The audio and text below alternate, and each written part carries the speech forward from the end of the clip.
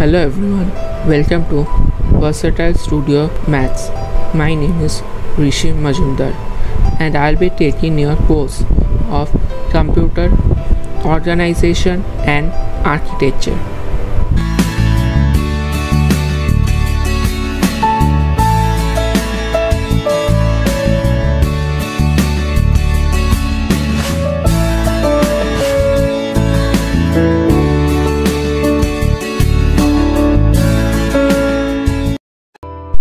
So, before starting the lecture, I'd like to tell that I will be teaching Computer Organization and Architecture from the book Computer System Architecture, that is written by M. Morris Mano.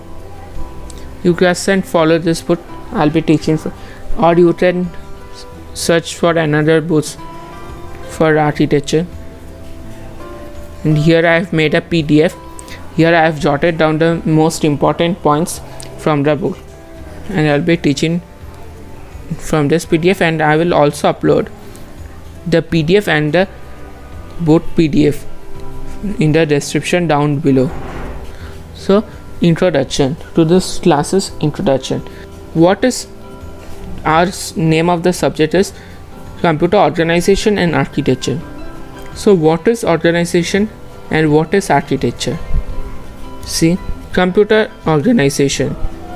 Computer organization is concerned with the way hardware components operate and the way they are connected to form a computer system.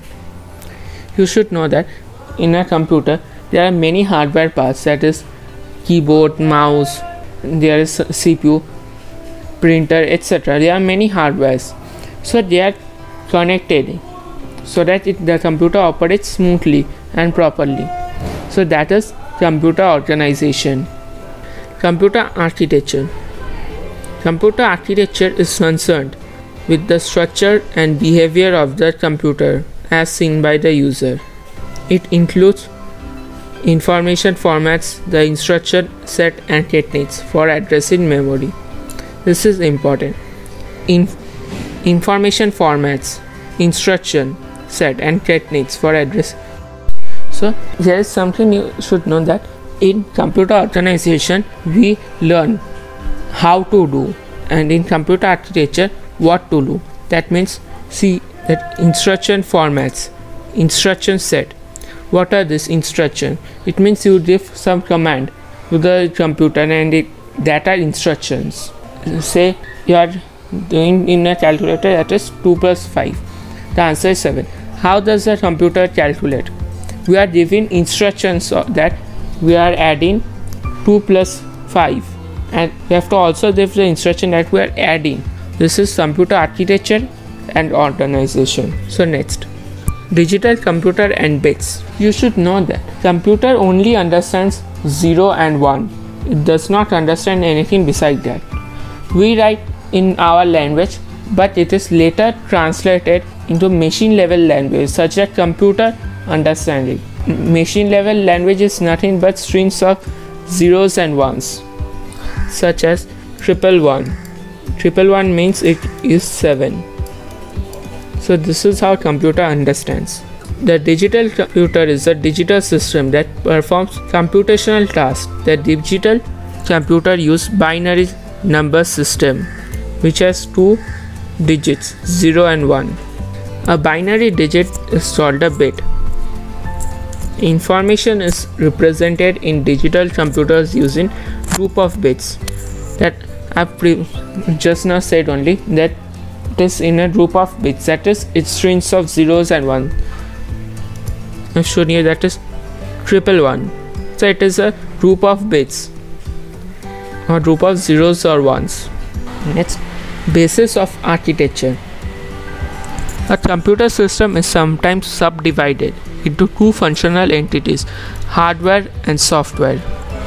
Just now in the definition of organization and architecture, I've told that organization is about the way hardware components operate. That it means it works on hardwares, and architecture works on the software, that is instruction. What instruction you are given to a software, or what the result you are getting from the software.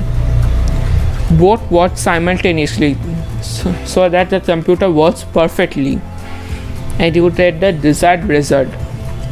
The hardware of a computer consists of all electronic components, electromechanical devices that comprises the physical entity of a device, that is hardware of a computer, that is keyboard, mouse, etc. Whereas computer software consists of instruction and data that the computer manipulates to perform various data processing tasks. The sequence of instruction is called a program. The data that manipulated by program consists of database. You should have the term program. Everything that happens in a computer is done by a program. So what is program? It is nothing but collection of instruction. There are many instructions and it forms a program and which does some specific task, such as there is a program where it runs movies. It means there's a certain sequence of instruction. You are choosing a movie, so the computer gets instruction and with the help of the instructions they run a program and you can see the movies. The data that manipulated by the program constitute the database. Database is nothing but such as storage of the memory where the data is stored and the program collects the data from the memory and does the task, such as the movie. Where it is stored? It is stored in your computer memory. So it retrieves the movie from the memory. This is a very important part. Block diagram. In your college or any exam, I think you will need this importantly. Memorize it properly. So this is a block diagram of a digital computer. So what happens inside a computer? I think you should have heard the term CPU, Central Processing Unit.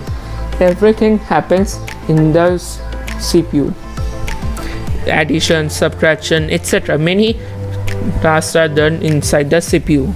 For example, you are given an instruction to the CPU that you want to retrieve some data.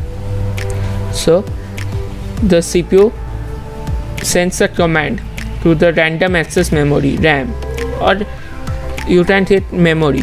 So the memory gives the data back to the CPU. Let's forget about the movie. Let's think you want to print something, print some document. So the CPU takes the document from the RAM and now you want to print. So the CPU sends it to the input output processor. Input output processor is a processor that controls the input output devices. You want to print the document, so that means you need the help of output devices. So the IOP, that is input output processor, sends it to output devices such as your printer. So you get the hard copy of the document. And now another example is that such as you need some hard copy, that if you have written a homework and you want to submit it in college. So using input devices such as scanner or camera, you take the document in the input output processor. From there you send it to CPU and you have to store it in your memory, in your phone or computer. So the CPU is sending it to the RAM to store it, and you can again retrieve it if you want. This is the process happens in computer. So we have heard the term memory multiple times till now.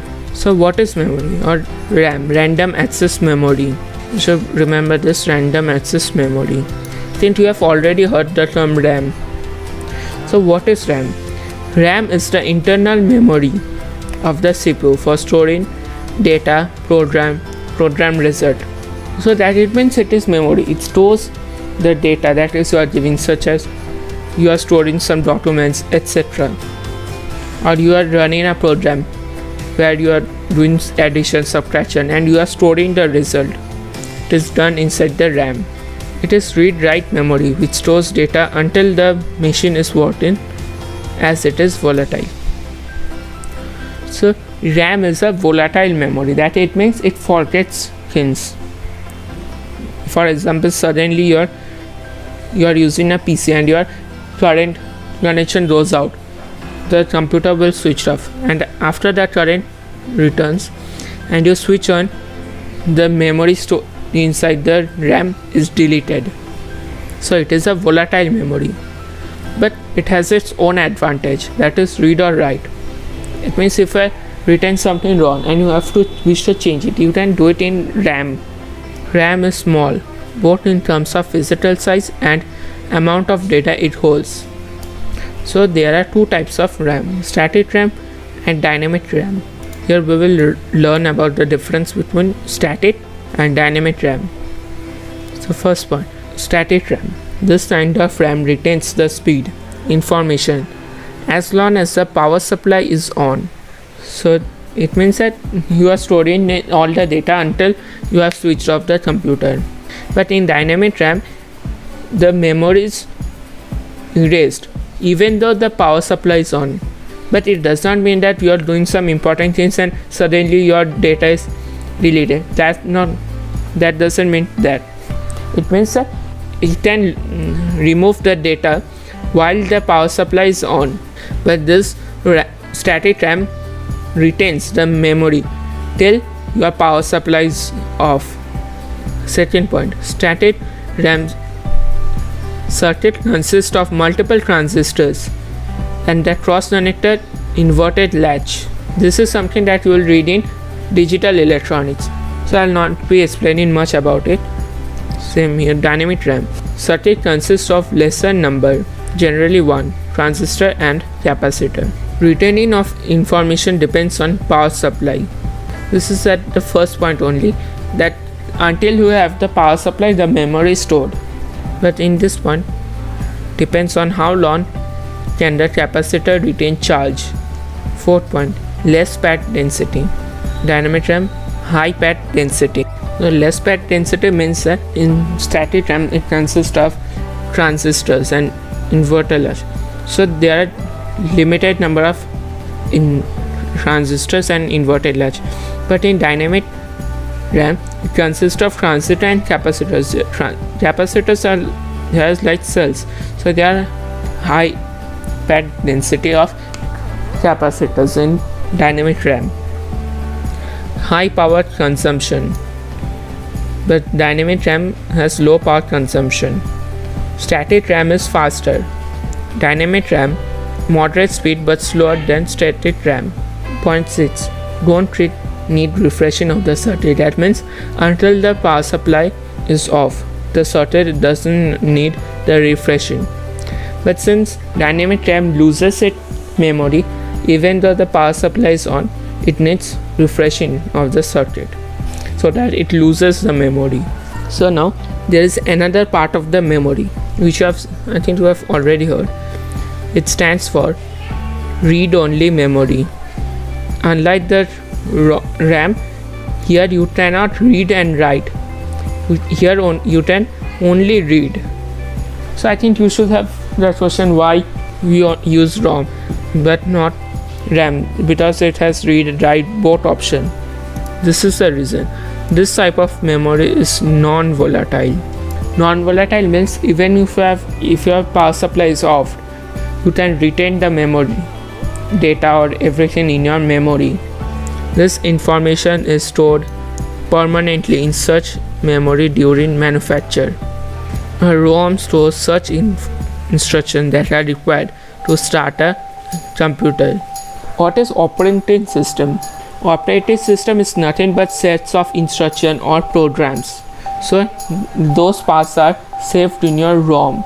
So when you are switching on your computer, your ROM is activated and those program, that is your operating system, is initialized. And ROM differentiated into three parts: PROM, EPROM, EEPROM.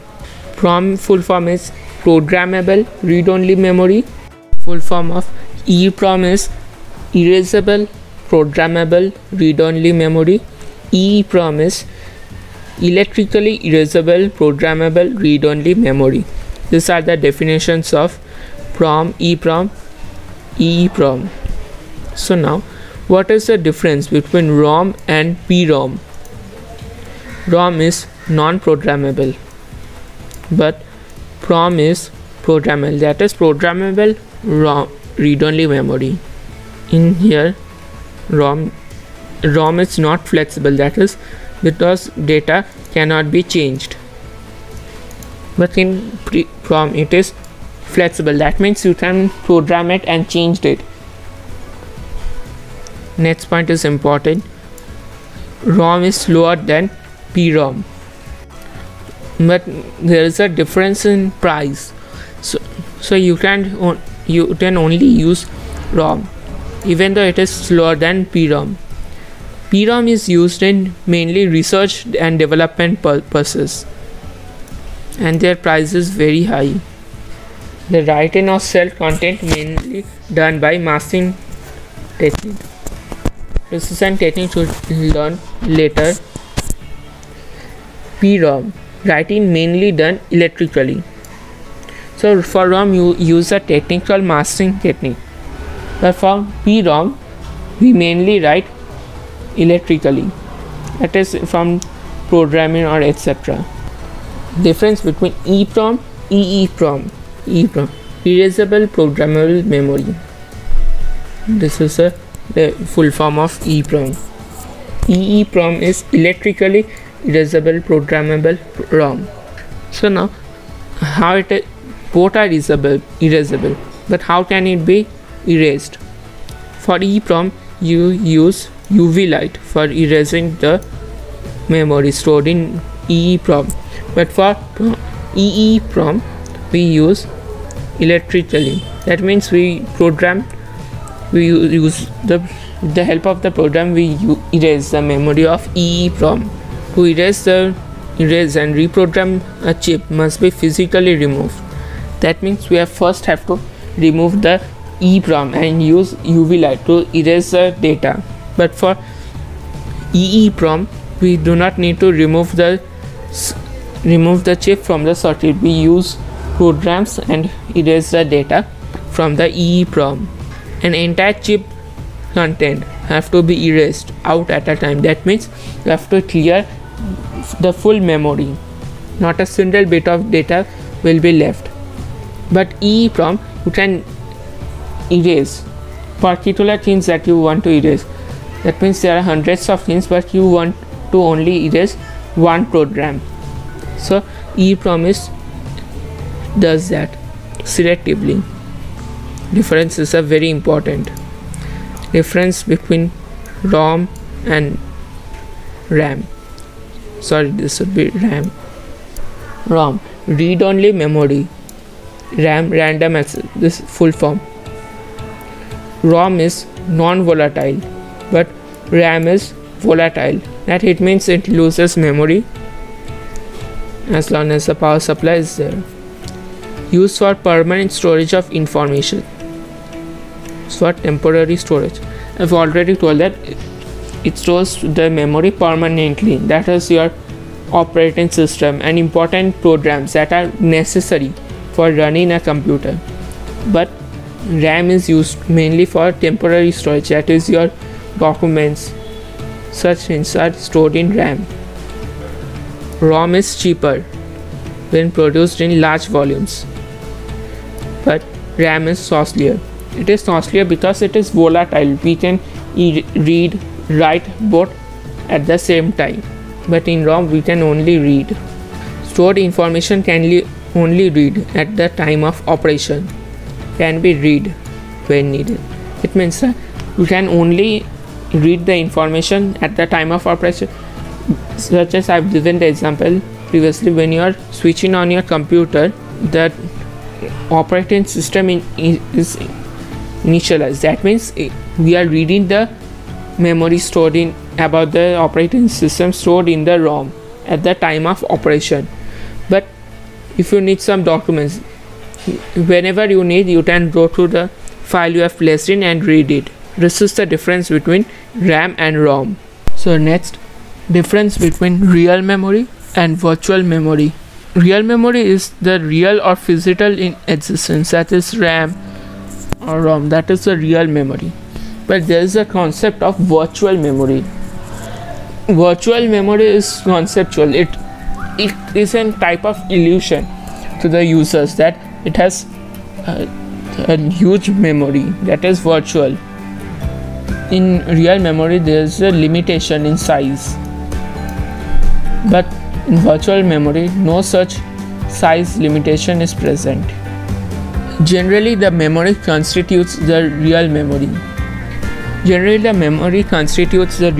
It means that the memory is present mainly in the real memory only.